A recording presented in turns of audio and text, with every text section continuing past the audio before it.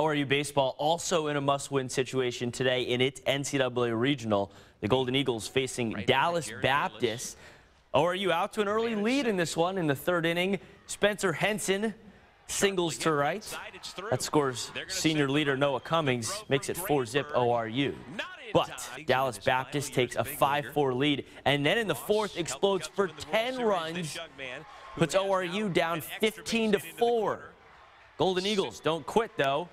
Try to hack their way back into this thing. Fifth inning, Henson drills a 3-run homer out to left.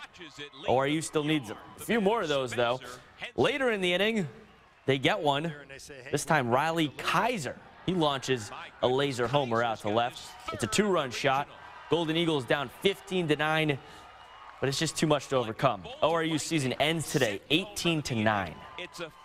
Obviously, we didn't play well enough to win today, but again, proud of this group. Proud of the way we hung in there and competed, and I thought we made a run there in a minute to get back in it.